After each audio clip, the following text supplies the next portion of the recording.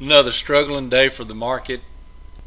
Looked one time like it was going to break after the Fed meeting, but what I thought was looking like on the chart for another down day actually did finally happen toward the end, but it was very hard to predict and read. We'll just have to go forward with what we got. Let's take a look at the SPY chart and then the rest of the alerts.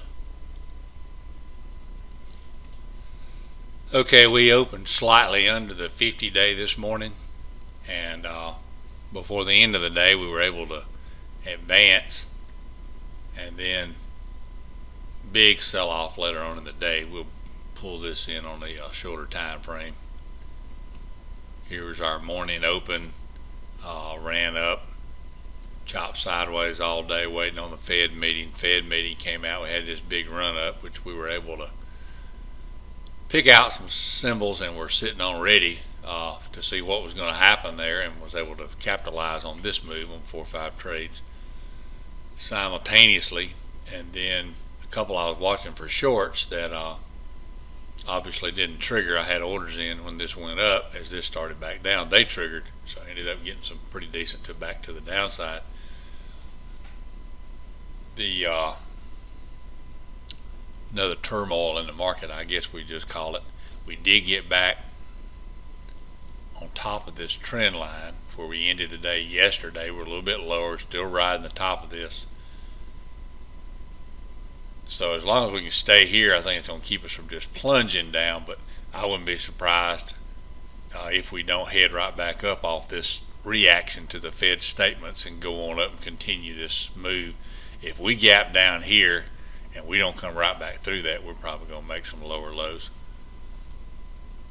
Just keep kind of watching it and figure it out as the days go by. So a lot of trades are nothing setting up for swing trades. I cautioned yesterday on the bullzone alerts about the stocks that probably can't continue up. We're going to see what they did, and we'll get started going through those charts here.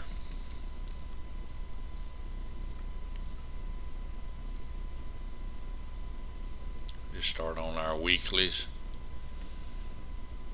Get everybody get a look at what we got, and then we'll do the 3-minute tutorial and then go through the charts themselves.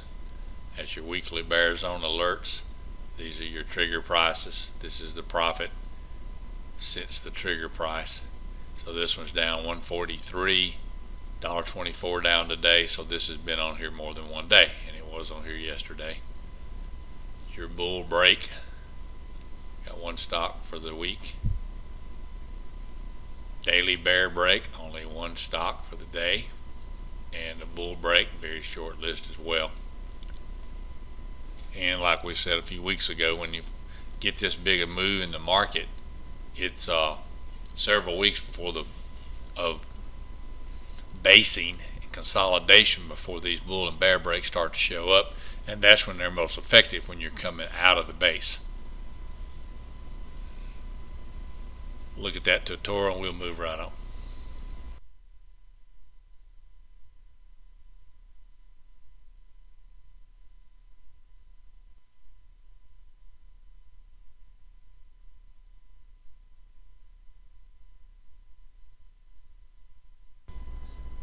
This is a mini tutorial on what the lines mean on my charts if you're a first-time viewer or been a while since you viewed.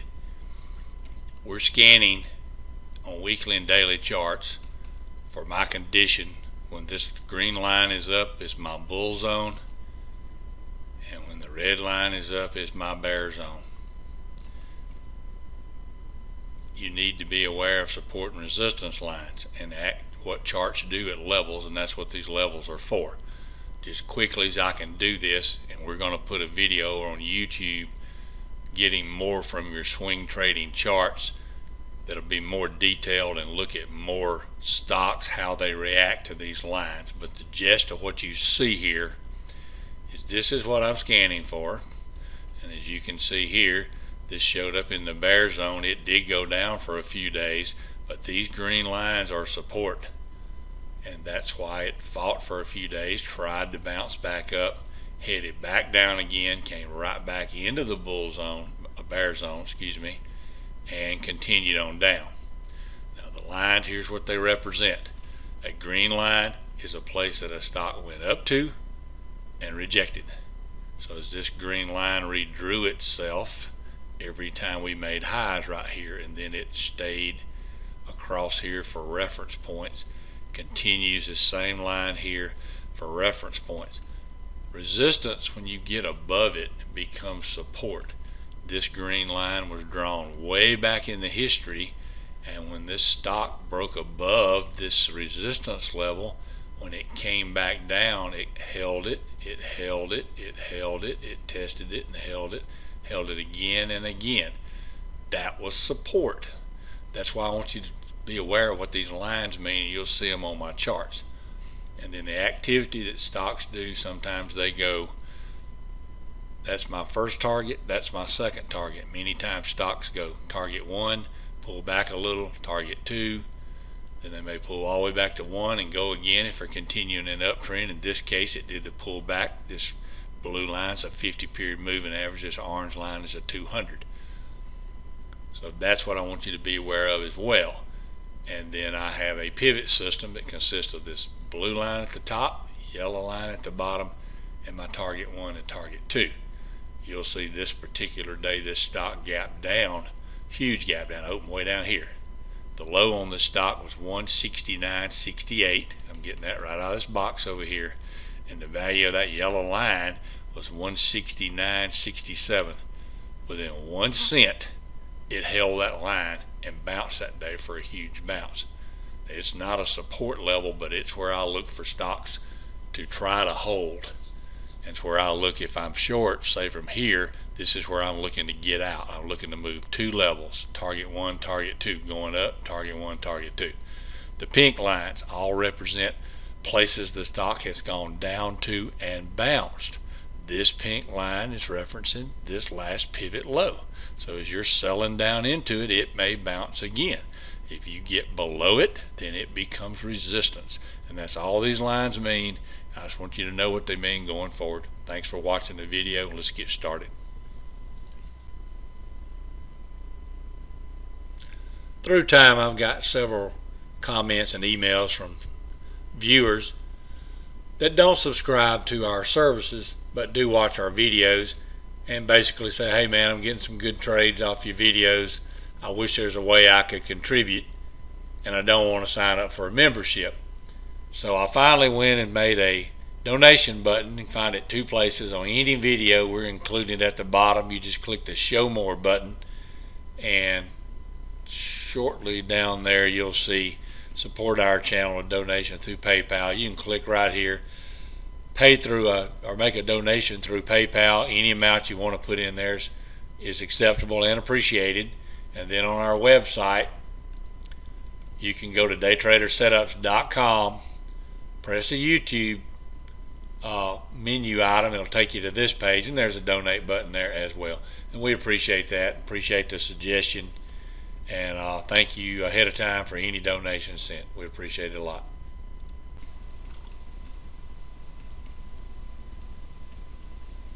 Okay, weekly bears. I'm going to try to move along pretty quick. Just a continuation on this stock, second day in, ARE, first day back in here to the weekly bear. Really not a great consolidation breakout. Trying to look at the consolidation, give a little comment on that. Same thing here. Chopping around down here near this support lines that it needs to hold.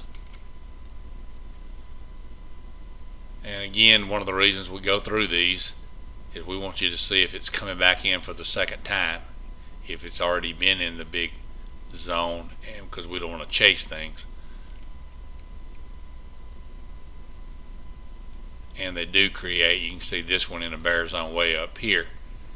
And as they work their way down, the bear zone moves down, so when you get the next consolidation, you pick up a new alert. So there's a reason for that, but we just don't want you to. The first break is the one we were looking for out of the consolidation.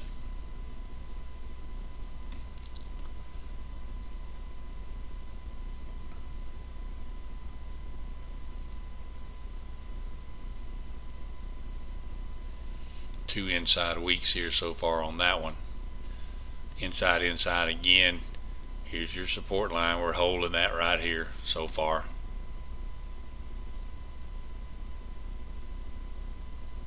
First day on the list this week.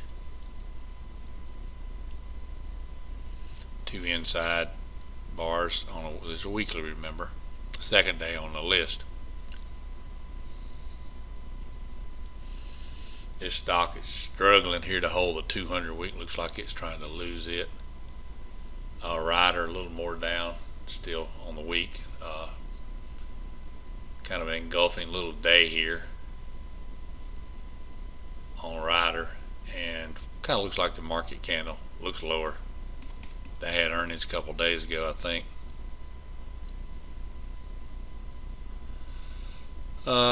This was earnings today, and gap down this morning into this bear zone alert.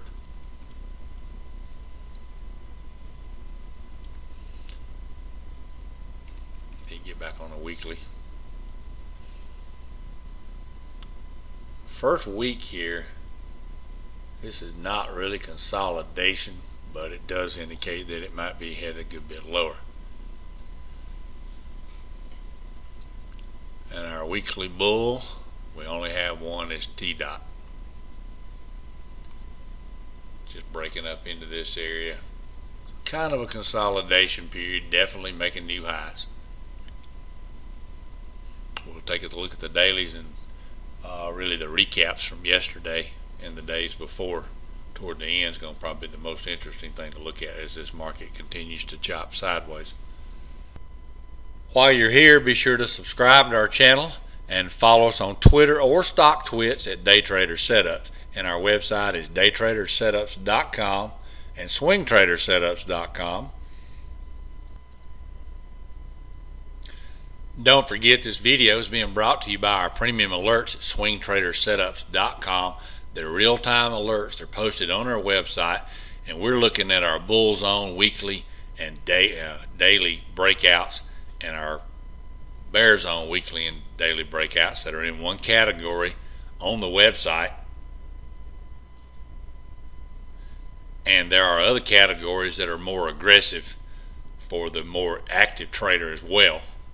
And by having a subscription to that service, you get all these alerts intraday as they happen, and one subscription gets you access to everything, as well as our chart system. If you would like to get it, I can set you up a couple of different ways to have the green and pink lines available for your charts as you review.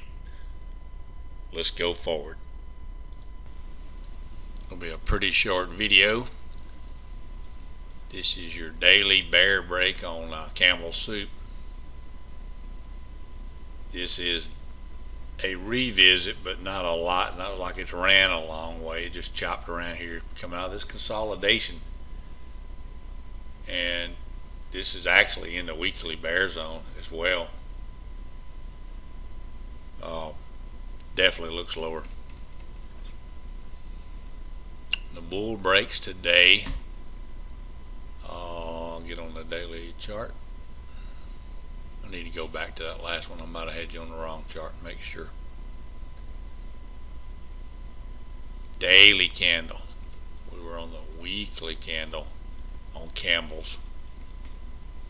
Daily candle. Big hard sell off today into the bear zone.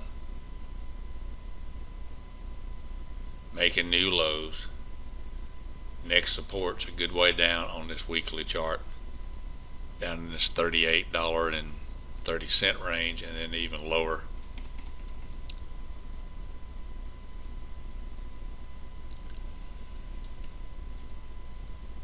AGO, same place it kind of triggered here earlier, not really breaking out of a consolidation, but it has had a pretty strong upswing here, and it has maintained my momentum indicator even in the chop. So this could definitely be setting up some more upside. Domino's, this was a flip off of earnings I think a couple of days ago, and first day into the bull zone today. All yesterday it was building momentum for the last 3 days, Lots of range yesterday off those earnings, broke out those old highs, and an accelerant here. Dominoes is not something to try to day trade. It's really hard to trade. Sometimes when it's not around earnings season and not so erratic, you can pick up some good little ups and downs and pick up some ways to get in. But when you got it around earnings and all these market conditions, makes it really hard. It trades a little bit thin sometimes, or at times during the day it'll hit a little thin patch when they're trying to bull bear fight it, and you can get some real big spreads. So we don't trade that very often at all.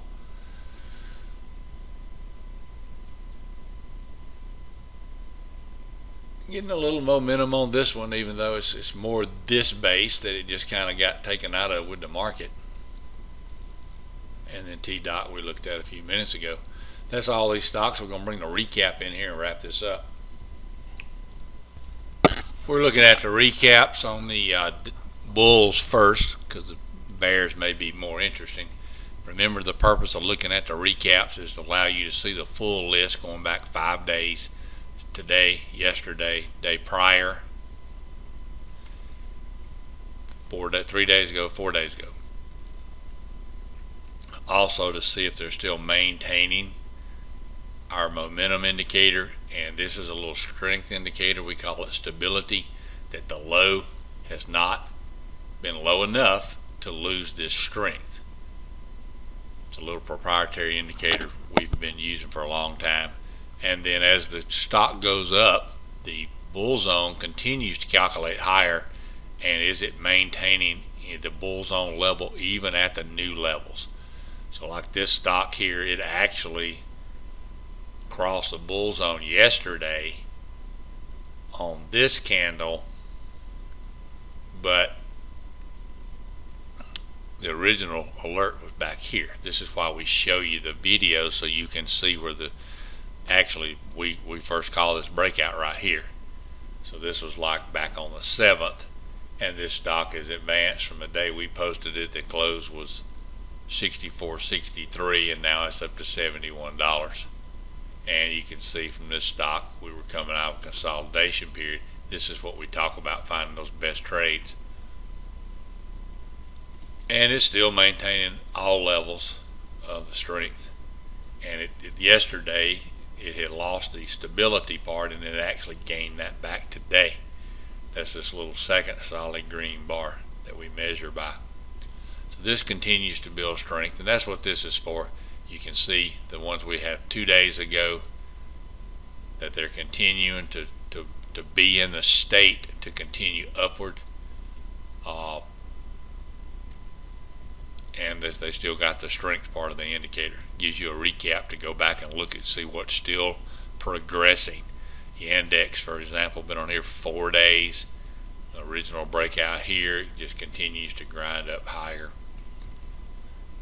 and maintains itself. You are coming into weekly resistance if you happen to be in that one. RHT continues. We broke it here. That's a $10 move on that stock, even with today's pullback. And to remind you, this is the level we broke it at 4 days ago.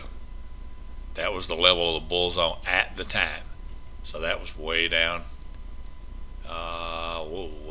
Way down here, right in here, 135.03. So you can see how the bull zone now is way up here. So it advances, so we're still maintaining above the bull zone line, as well as gives you the profit end of the day based on today's close and the original breakout price. So this stock's moved $8.39 from our original alert that we had intraday on our website, as well as we showed it that night in the recap video. And this continues to be strong as well. You got one little symbol you can't see down on the bottom here. Gives you a look at all these. You can just pause the video, look up on your own charts these stocks. That's what this last little part's all about. We're going to look at the bears now. Same thing. Today, yesterday, day before. Are they maintaining their strength down? The P&L from the area have the alert like this stock here bounced. It went into bear zone yesterday, but it bounced today, so it's now back above where we had it on the daily bear at. This is your weekly over here to your left, current week. So not a lot of stocks on here yet. We'll give you a chance to look those up, see where they stand. Thanks for watching our video. Subscribe to our channel. Follow us on Twitter. Come over and check out our website.